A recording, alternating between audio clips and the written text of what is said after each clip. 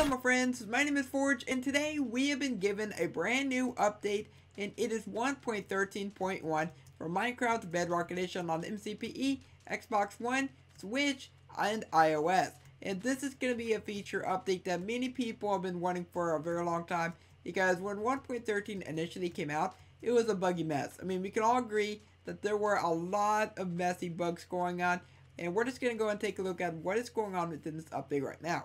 So to begin with, we have results for crash fixes. So they fixed a crash that could occur during gameplay. We see that way too many times, to be honest. Then they also fixed several crashes that could occur when joining realms. They fixed a crash that could occur when joining featured servers. Fixed a crash that could occur when throwing lingering potions. Now the one thing I did not see fixed was basically when you're using bed in Nether.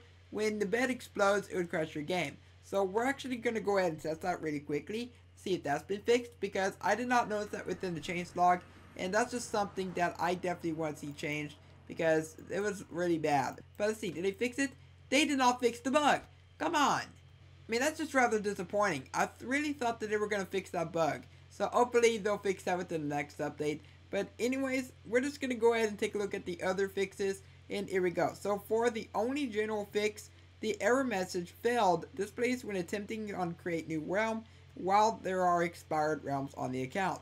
We're just going to go ahead and take a look at the character creator. So Elytra no longer are invisible or blocky when using custom imported skins. As a matter of fact, they made it to where you can now use the Founder's Cape on imported custom skins. And so this means that if you found a skin online or you made a skin yourself within some kind of software, then guess what? You're going to be able to use that cape on that custom skin, which is really, really awesome. So for example, if I were to go ahead and go over to profile and I go ahead and click on edit character, this is my custom skin that I imported within the game. And so you can go ahead and basically just use the Founder's Cape or any other cape that might be introduced in the future for that custom skin, which is really, really great. I like that quite a bit. But I initially thought that this was like a 1.14 only feature because they did introduce this feature within a beta. So at least we know now that it was just a bug in 1.13 that they ended up fixing that. But anyways, we're just going to go ahead and take a look at the other ones, which is what else they've done. Waiting for skin to load will no longer block players from getting into the game. Oh my gosh, that was another bug I did experience. I really am glad they fixed that. Oh, thank you, Mojang. Thank you. Because what would happen is your game would be stuck on loading skin and you couldn't join any worlds. It was just really, really annoying.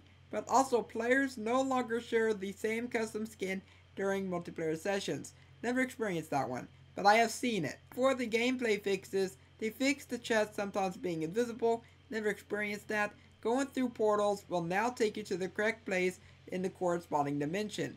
Because what would happen is, it will teleport you to a random location, and I don't know what was going on with that one. Probably the game doing some wrong calculations, stuff like that. But you know, that's been fixed now. And they also did a few more tweaking to the bobbing movement. So as you can see, whenever we're moving, we do have ourselves a little bit of bobbing, but it's not as much as it was within the previous update for 1.13. And I'm just glad that they did actually tweak this, but they also intend to tweak it even further in future updates. So expect some very strange things going on with this one. Finally, for the final two bug fixes, they changed a few things with the user interface.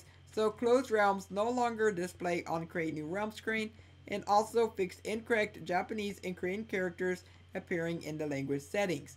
And there you go. That's pretty much it for what they've done for 1.13.1. And this is a very much needed bug fix update, but I still really want to see them fix the crash in the Nether when you're using a bed, or even the end. I mean, that would be really, really great. But hopefully that will be the next update. But anyway, I do want to hear your thoughts on what you think of this down below in the comments. I do hope you enjoyed today's video. If you did, then please let me know by leaving a like on it and subscribe so you never miss an upload. And for now, I hope you have a logical day, and I will catch you next time. Bye.